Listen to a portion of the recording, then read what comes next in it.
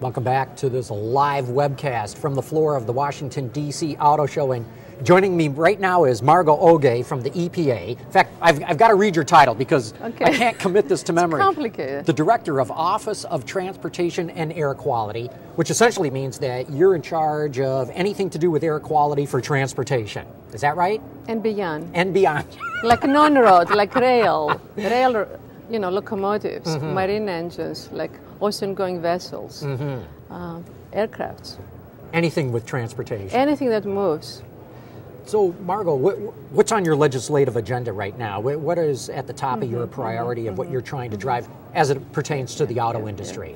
Well, John, first of all, let me say that this has been a great day here to observe all the incredible technologies that companies are introducing. Clearly, what they're trying to do here is to address energy security, clean environment, and at the same time maintain consumer choice. So I think we're going to see a big success out of this type of vehicles introduced in the United States and beyond. Last May, as you remember, the President announced the Clean Car Program. The Administrator spoke about it today. So we're working around the clock with our colleagues from NHTSA to put together this program and finalize it by end of March.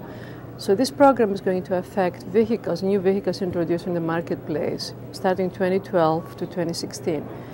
The good news is going to be not only we're going to have cleaner vehicles, maintaining consumer choice, but at the same time we're going to have one vehicle for the country.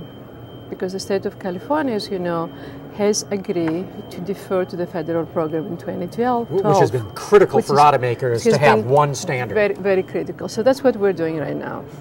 At the same time, we're working very hard to finalize the renewable fuel standard. This is a program, again, that the Administrator spoke this morning. As you remember, in 2007, President Bush signed into law a requirement of 36 billion gallons of renewable fuel by 2022, which is about 11% reduction of gasoline and diesel use in the marketplace by using these renewable fuels. We proposed the program last year. There was some significant controversy associated with it.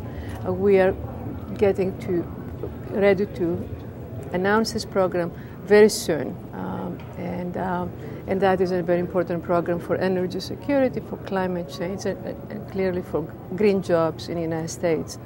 The other thing that we're working at that's going to be probably very interesting to your viewers is we're looking at these new technologies, plug-in hybrids, electric vehicles, fuel cells. We're really talking about electrons versus liquid fuel. So the challenge is, how do we communicate this information to the potential buyers of these vehicles? I mean, is MPG going to be the most meaningful metric to communicate the performance of those vehicles? So EPA is working with a number of stakeholders, including the industry, to reassess the existing fuel economy label for new vehicles and trying to figure out what's the best metric to introduce this new technologies, but also existing technologies, and what is the best design for these fuel economy labels, so we can properly allow the consumer to compare one technology versus another. That's got to be a dilemma for the EPA, because I imagine if you left it to the scientists and the engineers, it'd be easy. It's kilowatt hours or whatever it happens to be. But you hit the nail on the head, I think, by saying, how do you communicate it to the public, for whom most of us, kilowatt hours, what the heck does that mean? Many of us don't even know how much kilowatt hours we consume running a refrigerator or a washing machine, our computers. So that's going to be a big challenge. I think engineers have a role to play, but also it's going to be very crucial to get out to understand how the public thinks about those vehicles and how do we need to communicate the performance of these vehicles. So where do you think it's going to go? Do you have any gut feel? Is it going to stay with miles per gallon? Because, as you know, there was a huge controversy when General Motors said the Volt's going to get 230 miles to the gallon or whatever the exact number was, and Nissan said, oh yeah, well, we're going to get this, and others were saying, wait a minute, you know, pure electrics don't use any gasoline at all. The extended range one, how do you figure out between electric and the fuel that you burn? John, I don't know the outcome. Clearly, the regulatory authority that EPA has, by which we're deriving this label, requires that MPG is presented. How big the MPG numbers, you know, where you're going to put them in the label necessarily, you know, will be a decision that the agency will make. But we want to look at MPG, we want to look at other metrics like dollars per week spent, you know, dollars per 100 miles. You know, people are concerned about how much money am I going to spend when I buy this new vehicle? You know, what's going to cost me? How much money I'm going to spend on a weekly basis, on a monthly basis, on a daily basis, commuting back and forth to work? I think the money metric is going to be very important. Also, we want to consider to what extent some sort of a metric that deals with green is important to the consumer. But I don't know, because we haven't yet done focus groups and do all our research.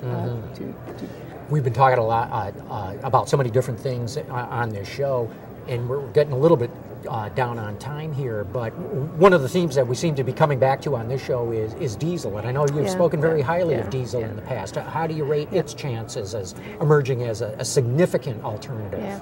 You know, as we're looking in the future years, you know, 2011 and beyond, 2016, 2018, 2020, clearly in our view, the existing gasoline, cleaner gasoline, more efficient gasoline engines will continue to play a very important role. But also clean diesel, because nowadays we can put clean next to diesel. I believe it's going to be a very important strategy to allow us to reduce fuel consumption, improve the efficiency of the engines, but also reducing greenhouse gas emissions. And we have seen in the show today, and I was in the Detroit Auto Show, a lot of progress from a number of companies, especially European companies, in introducing clean diesel engines in the marketplace. So I have a lot of hope for clean diesel, and also hybrids. You know, I mean, I was talking also to Mercedes when I was in Detroit Auto Show, and they're introducing a diesel hybrid in Europe, and they expect to introduce something similar at some point in the United States. So all this exciting. If I was an auto engineer, I would be pretty excited today, because think about all these technologies that have a huge potential to address climate, to address energy security, and for domestic jobs, anywhere from cleaner gasoline, more efficient gasoline, clean diesels, hybrids, hybrid diesels, electrics, plug-in hybrids, fuel cells. So if I was an auto engineer, I would have a lot of fun. You would have a lot of fun, absolutely. And I love your approach, Margaret, of saying consumer choice. You want to put everything on the table and let whatever technology win. Yeah. And necessarily, you know, we don't want to put standards in place that force the consumer to a small car. You know, there has been a lot of misinformation about our Clean Car program, that what we're doing is we're forcing people to smaller cars. That's not the case. But going back to smaller cars also can be very safe, and they are very safe. But what we're doing in our Clean Car programs is we recognize the footprint, the existing footprint, what the consumers have a choice. You know, the consumer wants to buy a minivan or a pickup truck or an SUV or subcompact or a compact. They should be able, within those classes, to be able to purchase a vehicle that's clean, at the same time allows them the utility that they're looking for. So that's very important for us. And that's a good note to end this up on. Thank you, Margo sir. Oge, thanks so much for coming in and bringing us up to speed on all the different things that the EPA is working on, especially as it reports to you. Great. And thank you for talking to me. Take care. My pleasure.